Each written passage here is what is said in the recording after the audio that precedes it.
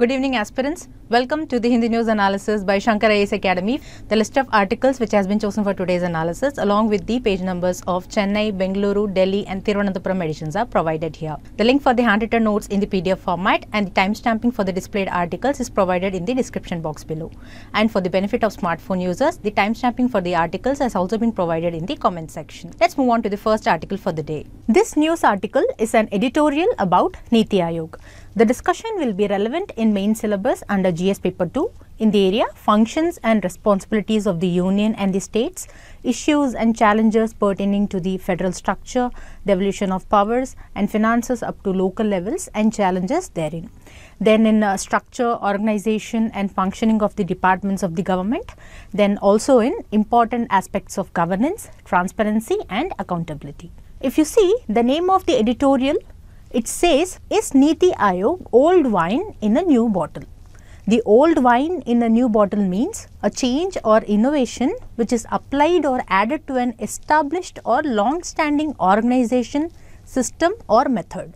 So, why the author has given such a name? This is because, as we know, NITI Aayog has replaced the erstwhile Planning Commission. The NITI Aayog was established in the year 2015. It is one of Indian democracy's youngest institutions. The Prime Minister is the chairperson. NITI Aayog is the premier policy think tank of the Government of India, which provides both directional and policy inputs. It has been entrusted with the mandate of reimagining the development agenda of India by dismantling the old style of central planning. Because as the Indian economy rapidly integrated with the global economy, there were many contradictions which arose between central planning and increasing private capital flows. So, the NITI Aayog was mandated to foster cooperative federalism. This is to evolve a national consensus on developmental goals, then to redefine the reforms agenda, then to act as a platform for resolution of cross-sectoral issues between centre and state governments, then capacity building and finally to act as a knowledge and innovation hub. Whereas NITI Aayog's precursor, that is the Planning Commission, was established in the year 1950 by Government of India resolution. The Prime Minister was the chairperson. The initial mandate of the Planning Commission was to establish heavy industries through public investment as a means for achieving rapid industrialization. Then the functions assigned to the Planning Commission were to assess and allocate plant resources, formulate plans and programs for area development, then determining the implementation methodology, then to identify the resource constraints and finally appraise and adjust implementation. The Planning Commission from 1950 to 2014 formulated 12 5-year plans, but an internal evolution in the government revealed that Planning Commission was witnessing policy fatigue. That is, there was a lack of energy and motivation in the policy framing. The assessment identified some problems like the collapse of public investment while the subsidies were rising. There was a huge demand on public resources from the Right to Education Act and from the National Rural Employment Guarantee Act, and there was a poorly targeted public distribution system also. Further, there were difficulties in releasing land for public housing and other public projects. All these necessitated the structural changes in central planning process. So, a new institutional framework was needed. So, NITI Aayog was the change in focus from central planning to cooperative federalism. Even the Prime Minister said that through the NITI Aayog, India will move away from the one-size-fits-all approach and it will forge a better match between the schemes and needs of states. Eventually, the abolition of Planning Commission and replacing it with the NITI Aayog is a major reform. And also the reform is consistent with the insights of previous Prime Ministers. The author states even the predecessors of the current Prime Minister like Dr. Manmohan Singh and Atal Bihari Vajpayee faced similar challenges, which were large economic, social, political and global challenges. The author gives certain examples for this.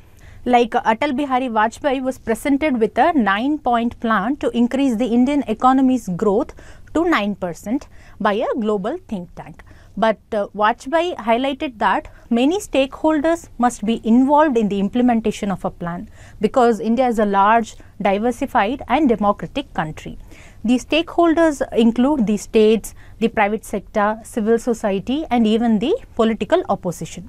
Therefore, the author states that it is not good enough to have a plan, but there must also be a strategy for the cooperative implementation of that plan. Look, plan is just the steps, but strategy gives the reasons. Plan is how it will be done and strategy is why it should be done. Then Dr. Manmohan Singh during his tenure also declared that reform of the Planning Commission was a long overdue. That is, it is already delayed. So at that time, an intensive exercise for the reform was undertaken, in which many stakeholders were consulted. International practices were examined, then an outline was drawn for the reformed institution. Dr. Singh noted that the reformed institution should have a capability for systems reform rather than making of 5-year plans, and it should have the power of persuasion with the states without providing budgets. This is because a commission which was chaired by C. Rangarajan, who was the chairman of the Prime Minister's Economic Advisory Council at that time, examined budgetary processes, divisions of responsibilities between the Finance Ministry and the Planning Commission, etc., where the commission concluded that the budgetary responsibility must be concentrated in the Finance Ministry. So, it was no longer desirable for the Planning Commission to have powers for financial provisions. This decision worried some people. They were confused about how the Planning Commission would persuade the states to act according to the Commission's decisions if the Commission cannot provide budgetary allocation. But in contrast, the Chief Ministers of the states said that Planning Commission must improve its ability to understand the state's need and should develop ideas that the states would want to adopt willingly and solely not based on the money. So, the author says the reformation of a Planning Commission into NITI Aayog was not surprising. The author adds, even though NITI Aayog was created with a wide vision, if you see after the 4 years of its constitution, the country's economy has not performed up to the high expectations. Like still the Indian government is struggling to make good plans and strategies to address its complex challenges. The complex challenges include the need to increase employment and incomes, then reviving investments and growth, then untangling or solving the problems and crises in the financial sector, then navigating through the dull international trade, then solving the perennial problems of poor education and health, and also solving the growing problems of environmental pollution and water scarcity. The author says among these challenges, India has a long way to go to achieve economic and social inclusion and also restoring the environmental sustainability. Now, these problems are complex because they are all interrelated. Just fixing the one part alone can make matters worse. Like for example, providing skills to millions of youth before there are enough employment opportunities is a problem. This shows that NITI Aayog has not performed well in these 4 years. So, the performance of the NITI Aayog is under scrutiny, and this has led to the phase where many people are nostalgically recalling the Planning Commission. Nostalgically recalling means sentimentally remembering. In the starting, we saw many drawbacks of the Planning Commission, but still some are sentimentally remembering it. This is happening because a deep concern has aroused that NITI Aayog has lost its integrity as an independent institution to guide the government. The author says that it has become a mouthpiece of the government, that is, it is speaking on behalf of the government and has become just an implementer of the government's projects. But many insist that NITI Aayog must have the ability to independently evaluate the government's programs at the center and in the states. Some also say that the NITI Aayog charter is a good starting point for a new journey in transforming the governance of the Indian economy.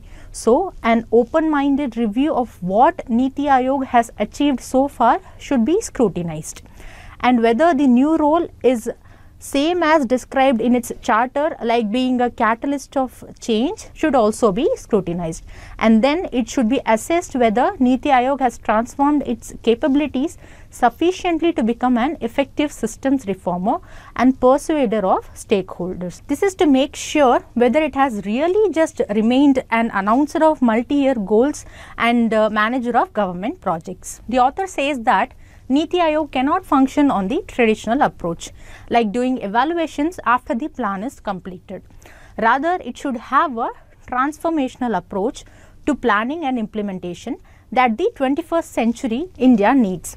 It should do evaluations and course corrections in the middle of action. Then it requires new methods to speed up its organizational learning among stakeholders in the system. Organizational learning is the process of creating, retaining and transferring knowledge within an organization, because the stakeholders must make plans together and implement them together, and this can be achieved only through organizational learning. Then it should stop implementing the old ideas of budget, controls and expert solutions, because this will not transform India. It should rather adopt new methods of cooperative learning and cooperative implementation by stakeholders. Further, the author says that the stakeholders should not be controlled by any central body of technical experts with political or budgetary authority over them. The author concludes that the debate about NITI Aayog's efficacy must focus on whether or not it is performing its new role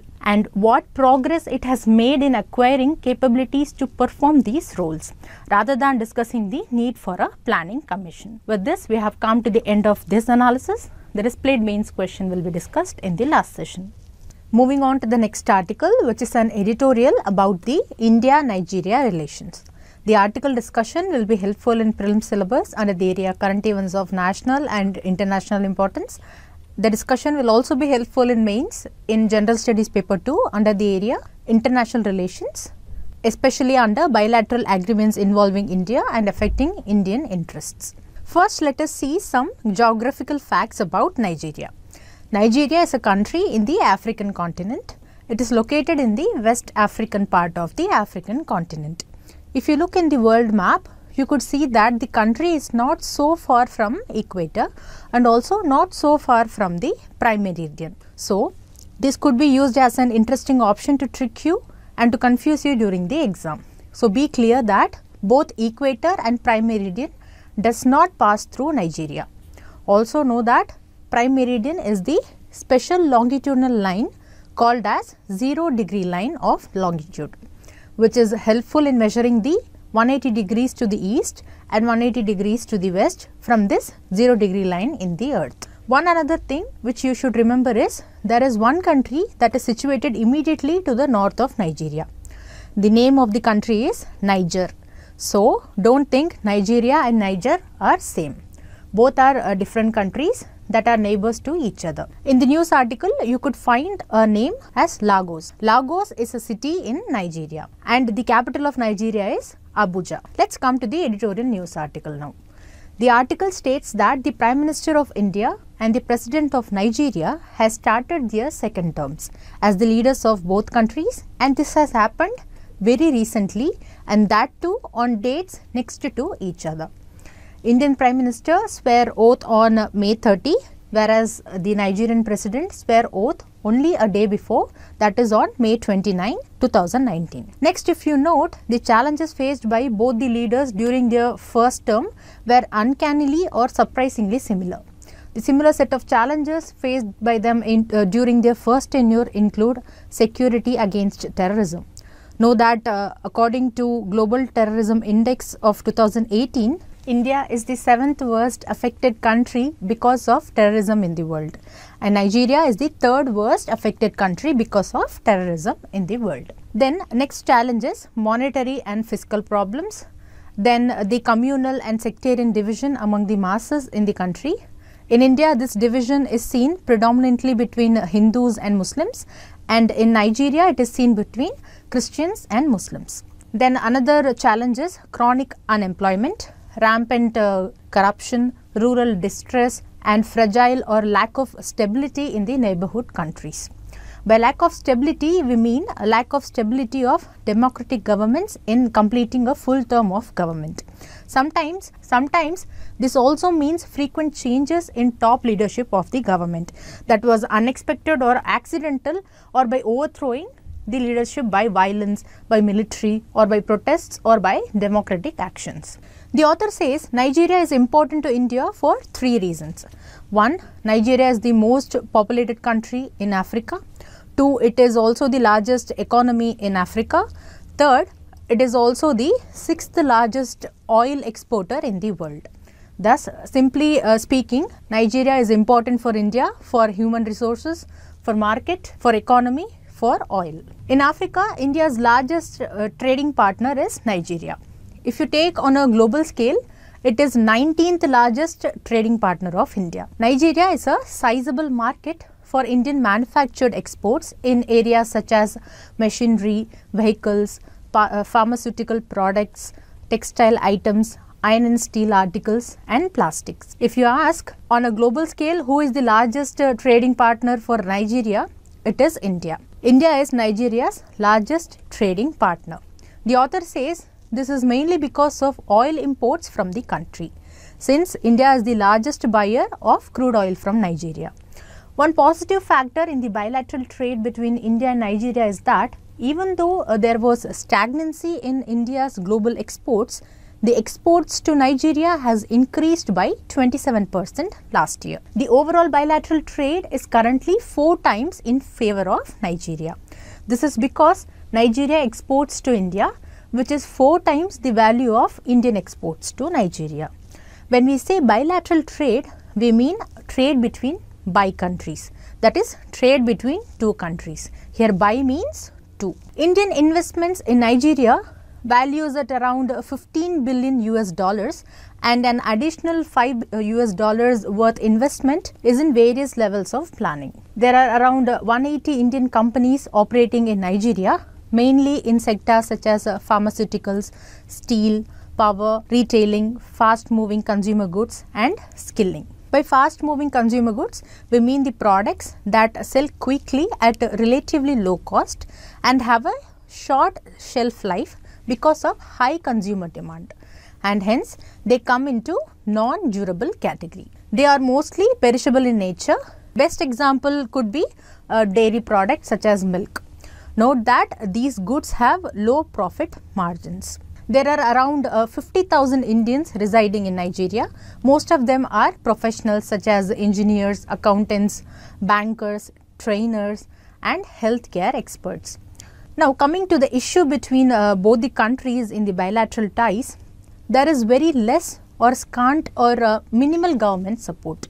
The author states that whatever we have seen above are substantive nature or important part of India-Nigeria ties, and these achievements are possible mainly because of individual efforts like business individuals. Then stricter visa procedures, lack of direct air connectivity between India and Nigeria are hampering the people-to-people ties and also business-to-business ties. These are also serious, and as these have a potential to affect the Indian exports to the nation.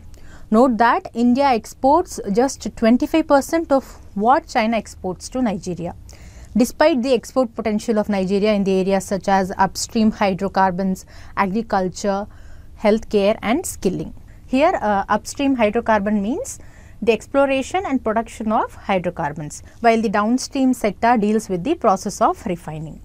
The author says that the political relations between both the countries are not regular. This is because Indian Prime Minister visited Nigeria in 1962. Then it took almost 45 years for the next Indian Prime Minister to visit Nigeria. This is the second visit by Indian Prime Minister to Nigeria, which happened only in 2007 after 1962. After 2007, no visit was made by an Indian Prime Minister to Nigeria. In 2016, Indian President visited Nigeria, and the Nigerian President visited India as the third India-African Forum Summit was held in New Delhi in the year 2015. The defense cooperation between both the countries is mostly episodic, that is not happening frequently, and the defense cooperation is mostly related to training. Then as suggestions, the author suggests that the leaders of both the countries should give a push to the bilateral ties as soon as possible. This may happen through a meeting or summit between them at the earliest. This is more important at least in the scenario of oil commodity becoming seller's market. When we say seller's market, we mean the price determination leverage is with the seller. The countries should also evolve a multi-pronged strategy to take advantage of mutual economic complementary roles in the sectors of hydrocarbons, infrastructure, institution building, defense and agriculture. The author says that a joint economic commission comprising the members of India and Nigeria happened in 2011, but no follow-up session of the meeting was conducted later. Therefore, the author calls for an immediate follow-up session of the Joint Commission. Then the author calls for relaxation of visa norms from the Indian side to facilitate thousands of Nigerians to come to India to avail the medical and educational facilities and for the promotion of better people-to-people ties. The author also calls for facilitating the direct air connectivity between India and Nigeria. Then facilitation in banking and shipping for better business-to-business contact between both the countries. If all these suggestions and issues are handled skillfully and swiftly and with political will, then both the countries will be able to tap the economic potential that is untapped for decades. With this, we have come to the end of this discussion. The displayed mains question will be discussed in the last session. Moving on to the next news article, which is about the aviation sector. The analysis of this news article will be relevant in your prelims syllabus under current events of international importance and also under general issues on climate change. The statistics provided in this news article can be used in any of your mains answer related to emissions from aviation sector.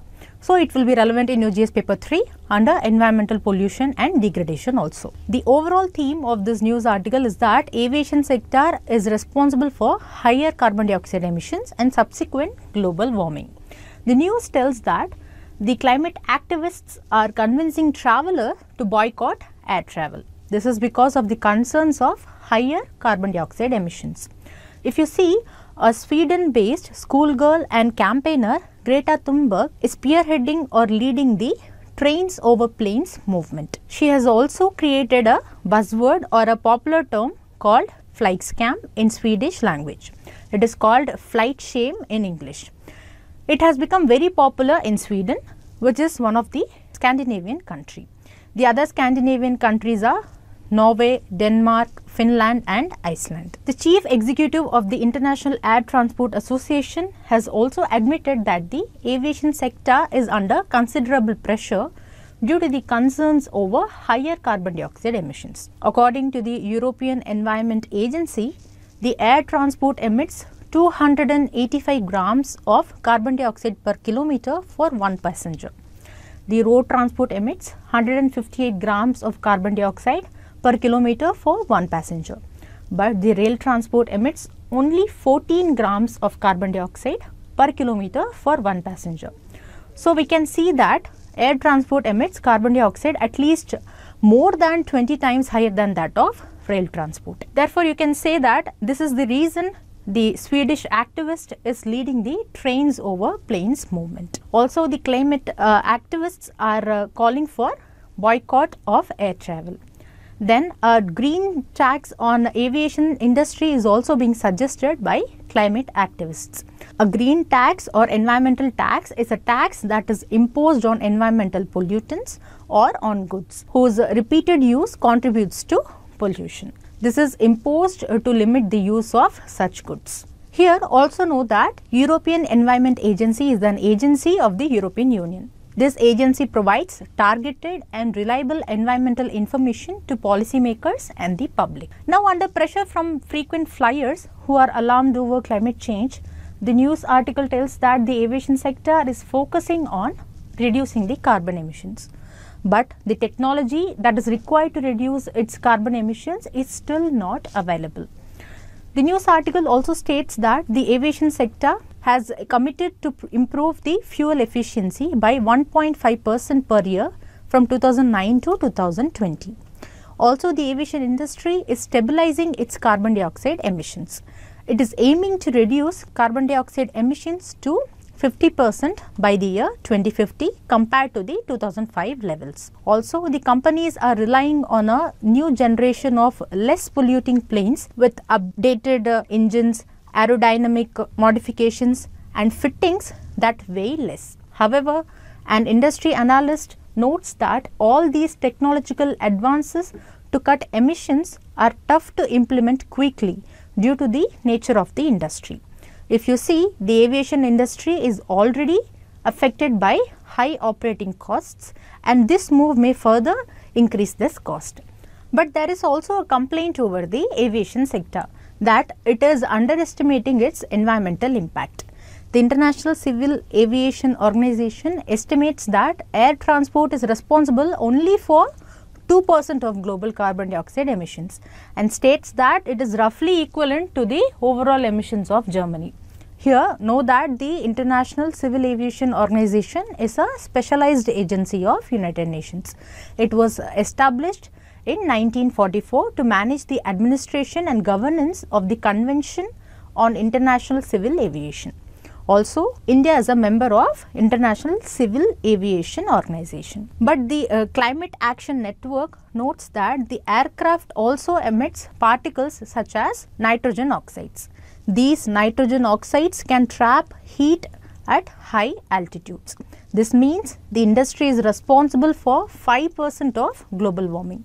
So, we can clearly see that the aviation sector is underestimating its environmental impact. Here, know that the Climate Action Network is a worldwide network of over 1300 non-governmental organizations which has presence in more than 120 countries. This network aims to promote government and individual action to limit human-induced climate change to ecologically sustainable levels. If you see, even the International Air Transport Association chief is lobbying or persuading heavily against a green tax on aviation.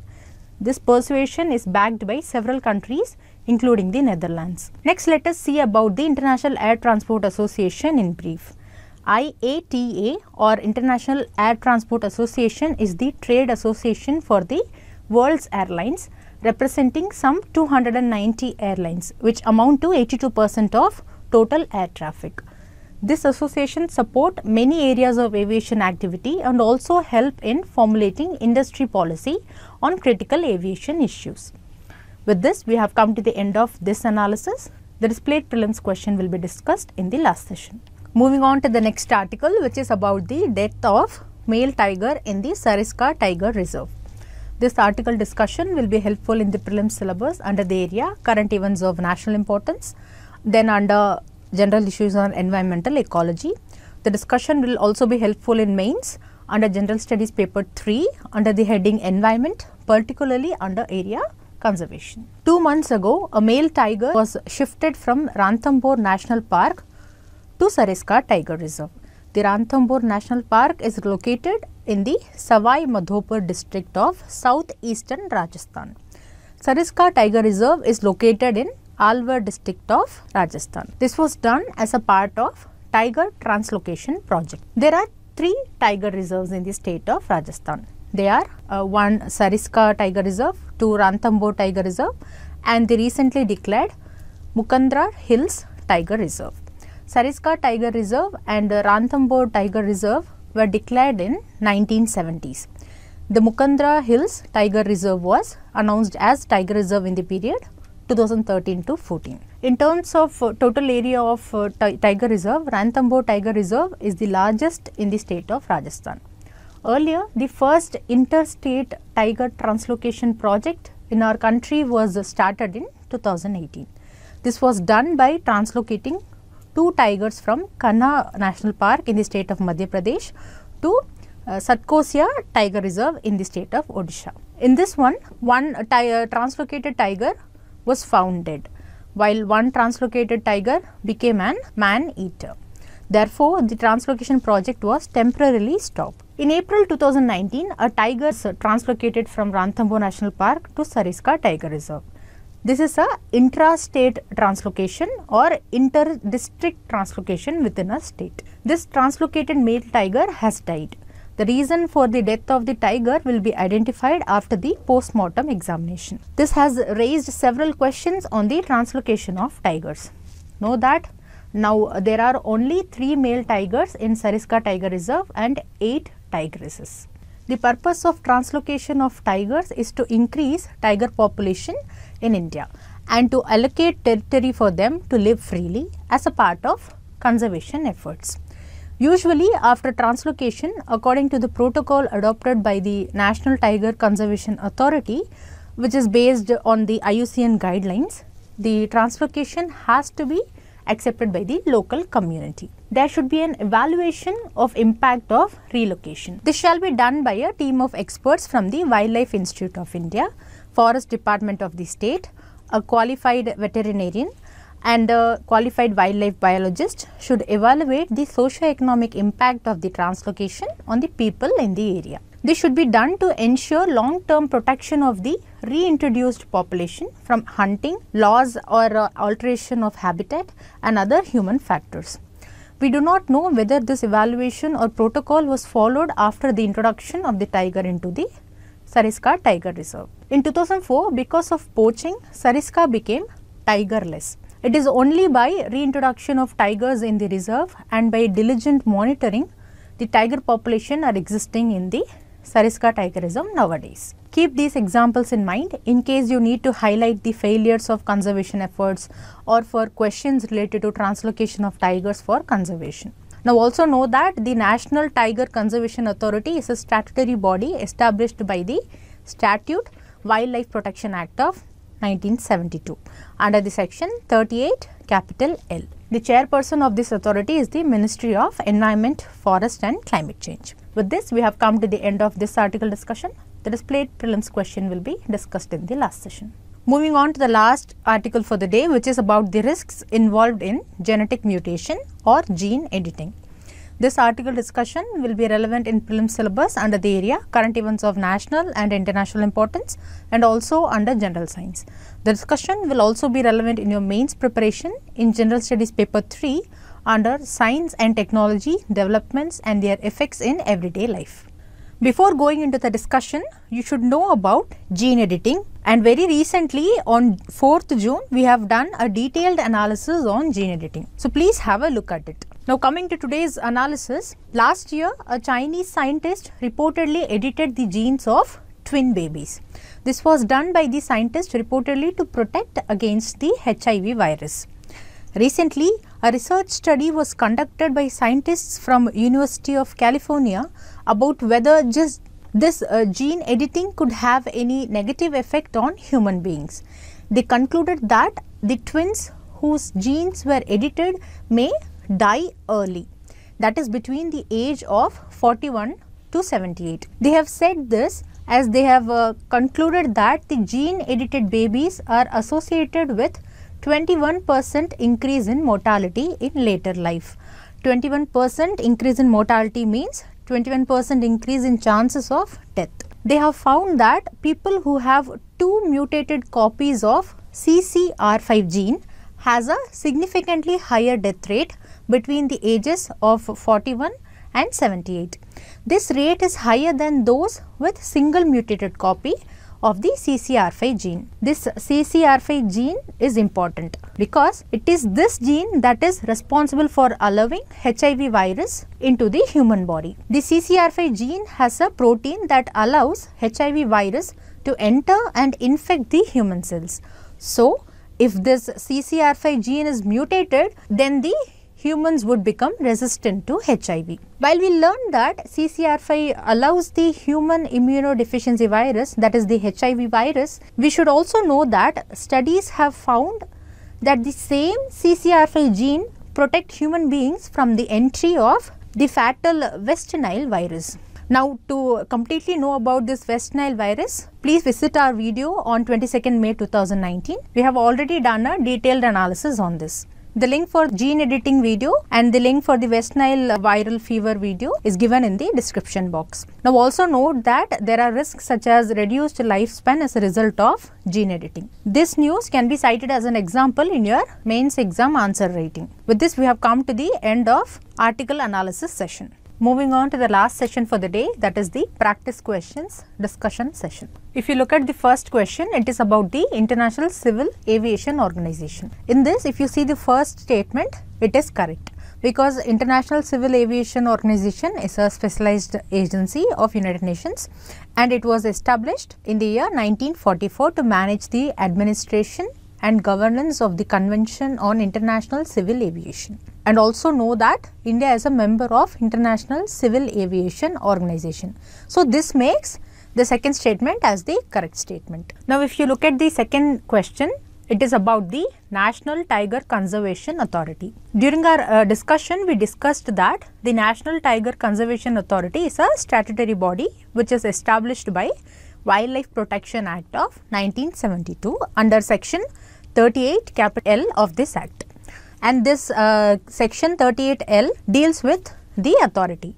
So here the first statement is correct. Now if you come to the second statement, see, the chairman of National Board of Wildlife is the Prime Minister. The vice chairperson of National Board of Wildlife is the minister who is in charge of environment, forest and climate change. We saw that chairman of National Tiger Conservation Authority is also the Minister of Environment, Forest and Climate Change. Therefore, the vice chairperson of National Board of Wildlife is also the chairman for the National Tiger Conservation Authority. Here the question asks for the correct statements. Statement 1 is also correct and statement 2 is also correct. So the correct answer to this question is option C, both 1 and 2. Let us see one mains question based on GS paper 2. The vision, strategy and actions of NITI Aayog are a catalyst of change in a complex federal and socio-economic system of India. Discuss. For answering this question, for the first part, the vision, strategy and actions, mention the vision of NITI Aayog, which we discussed as mandate during the session. Then you can add what are the problems in the NITI Aayog. Like for the past 4 years, we have not seen a proper economic growth, because the question says discuss.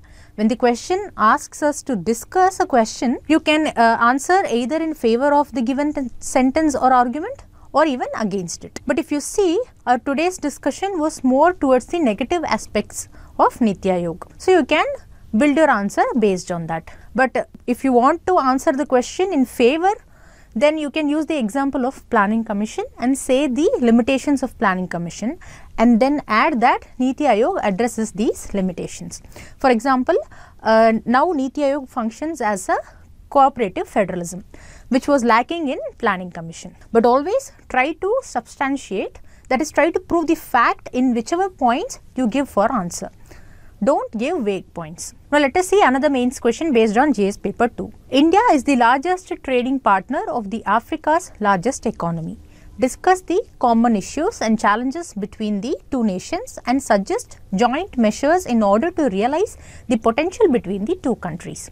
This question you can answer only if you know which country is the largest economy in Africa. Some questions may come like this in examination. We saw that Nigeria is the largest economy in Africa, and it is also the largest in terms of population in Africa. You may start with a brief introduction about the given statement that India is the largest trading partner of Nigeria. You say that and mention India is the largest importer of crude oil from Nigeria. Then you can say that in Africa, the largest trade partner of India is Nigeria.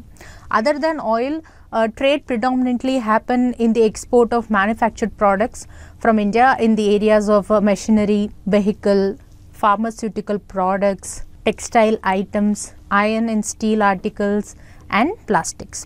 The common issues here, what we have to discuss is with respect to trade. Though there may be many issues between both the countries. Some of the common issues and challenges are lack of direct air connectivity between India and Nigeria, because this will directly affect the trade volume movement.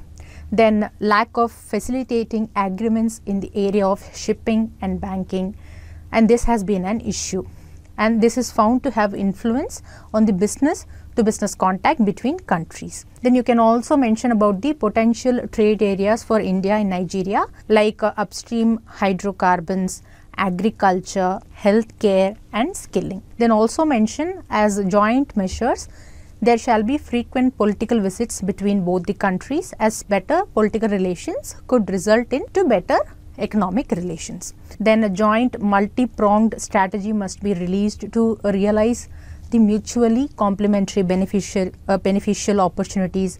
Then right now India is having significant trade deficit with Nigeria. Therefore, care should be given in framing the trade terms to adequately benefit India also. All these points, try to mention all these points. With this, we have come to the end of today's analysis.